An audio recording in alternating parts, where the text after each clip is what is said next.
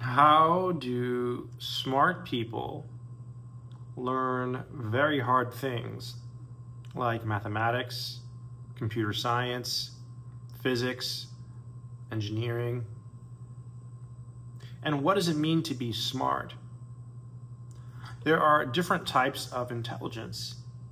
Some people might be naturally good at a certain thing, and some people might not so be naturally good at that thing. So it's hard to measure intelligence. I'm not going to give you a list of tips in this video. Instead, I'm going to give you real stories of people that I have known that have been incredibly gifted, so you can see what these people were like and what qualities they had that made them special, that made them different, that made them smarter than everyone else, that made them more successful in their respective subjects than everyone else. What made these people so good at mathematics, so good at computer science, at physics, and at engineering? Because I think that perhaps that's a better way to analyze how smart people learn hard things. Because there's just different types of intelligence, there's different behaviors, there's different things they do. When I was in grad school for mathematics, I had a friend, and he would always come to class early. He would always raise his hand and answer all the questions. And I think other people thought he was annoying. You know, he'd raise his hand, oh, 1 over x. And a lot of times when he answered, I was completely in the dark. And then one day I was in the library, the mathematics library, and I saw him. And I asked him if he had done his homework, and he said no. I said, hey, you want to study together? You want to do homework together? And it was the first time in my life that I sat down with a person to do mathematics, and that person was faster than me. We both started doing homework on the first exercise. This guy was on number 7 when I was on like number 2 after 20, 30 minutes. And I was blown away. I thought, wow, this guy is faster at mathematics than I am, and he's better than I am. And I wasn't tired, my mind was fresh. I felt like I was on and doing well, but this guy was faster and better.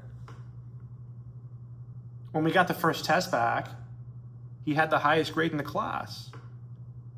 I think he was the only person who got an A without the curve. So this guy was always on. One time we were studying a different subject, and we were in the grad student lounge, and me and a couple of friends were there working on the board on some more advanced ring theory. And here comes in this guy. He goes, oh, what are you all working on? He's like, oh, what's a ring? He says. Right? He didn't know what a ring was, or at least he pretended not to know. And my friend explained it. I said, oh, what about this? And he just kind of gave us some great insight into the problem. You know, another time we were working on an analysis problem, and this guy just walks in and draws a little graph and just comes up with a solution. So he just seemed undeniably brilliant. But what made him so good was that he was always on top of things. He was always done before the rest of us. He made sure to get stuff done early. You know, the homework would be assigned on a Monday. By Wednesday, he would be done. Most of us would still be working on it the next week. He would prioritize his mathematics. He put that above everything. And so he always seemed calm, cool, collected, because he got his work done quick. And I think besides having, a lot of natural intelligence, that's what made this guy so smart. That's what made him so good, is that he made sure to get it done ASAP. He got it done quick. He got it done fast. He was always early in class. He did not put it off. I don't even think he watched TV. This guy made mathematics his priority. He prioritized getting it done. Getting it done.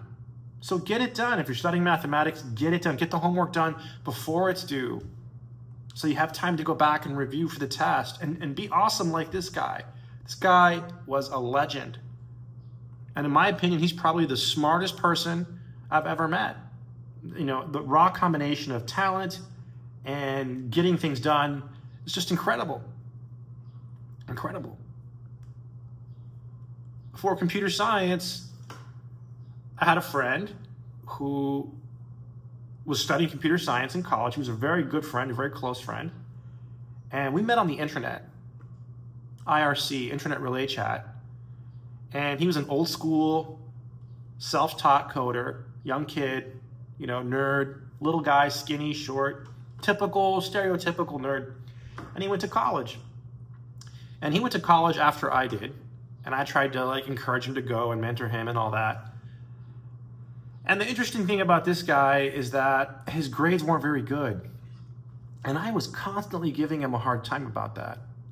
You know, he was getting C's and B's and barely making it. He barely made it to discrete mathematics. He hated it. And I kept thinking, this guy is not going to get a good job. He's not going to have a good life. He's not going to make it. And the reason this guy was doing bad in school, right, this is a video about smart people, so what makes him smart, is because he had a job where he was doing some pretty intense coding. He was making about $10 an hour, which at the time was actually quite high for what he was doing. He was working for a company doing some heavy-duty programming, and I think he was using more than one language. And he was working at least 40 hours a week, at least. And the reason he was doing this is because he was poor. He didn't have the money to pay for his education, and his parents made just a little bit too much money for him to qualify for federal aid. So he had to work and go to school. And I thought he should quit his job and take out loans and go to college like I did. But he refused. He refused. He said he had to work to pay for everything. And so he kept working. He barely made it through his computer science degree. And today he's extremely wealthy. Right out the door, he got a job making like $80,000. And then after that, he moved up north somewhere for a job making like 120. I don't know where he is today. He's probably making north of 200 grand. The guy was brilliant. Why? Because he focused on what he wanted to do when he was done. He focused on learning the skills he needed for the job. That's why he made so much money right out the door, because he was an expert programmer. He spent all 4 years in college coding like crazy. Yes, he didn't get good grades, but he had the skills that the job required. And it's kind of funny because I don't know if that's why he did it. I know he did it because he needed money, but he became very good at programming. Very, very good. He gained a lot of experience on the job, and when he was done, he was super successful.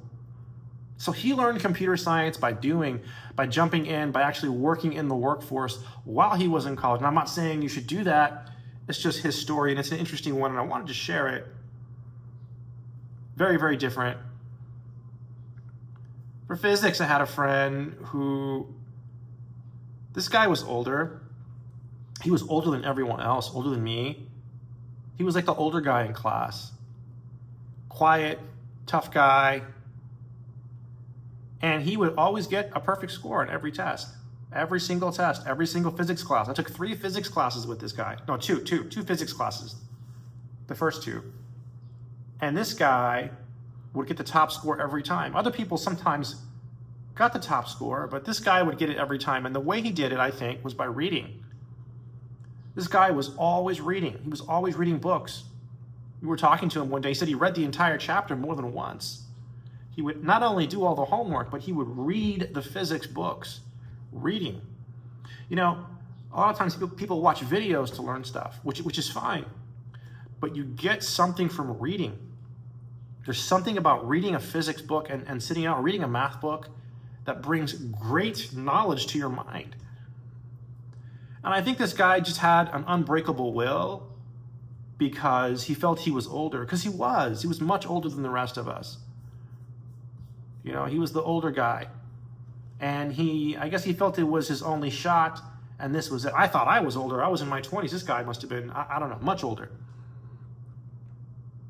But reading is what did it for him. Reading.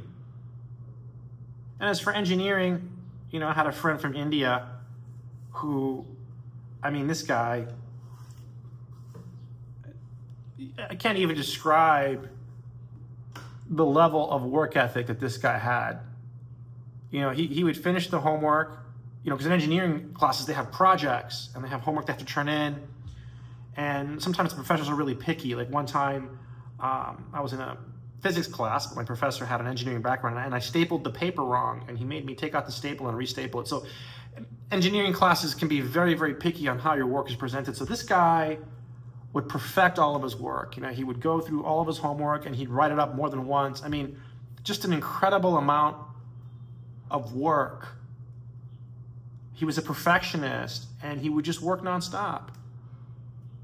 And I think that's what would separate him from other people. Just an incredible, I mean, I've never seen anyone work like that. He worked harder than all the other people I talked about. And today he works for a power company. He's an electrical engineer. So smart people learning hard things, they all have different qualities. They all take different approaches. I think the computer science story is an interesting one because this is a guy who focused on the actual coding and not the grades, which I'm not saying you should do. It's just an example. It's a real life example of someone who became very successful in their field and made an incredible amount of money and learned an incredible amount of knowledge. So what's the best way for you to learn something hard? Well, the truth is, I don't know. You know, work hard, just like my engineering friend. Read, just like the physics guy. Always be on top of things, like the math guy, right? Always be ahead. And if you're going into a field like, you know, engineering or computer science, especially computer science, you know, be like the guy who learned to code on his own, right? Get some experience in your field. And I think those things will help you succeed in life, and they'll help you find a job and have a better life, you know? Because at the end of the day, you know, one of the reasons people learn hard things is that so they can get a job and have good lives. Anyways, that's it. If you want to learn math, check out my math courses. Links in the description. Check out my books. Links in the description. I think that's it. Take care. Stay strong.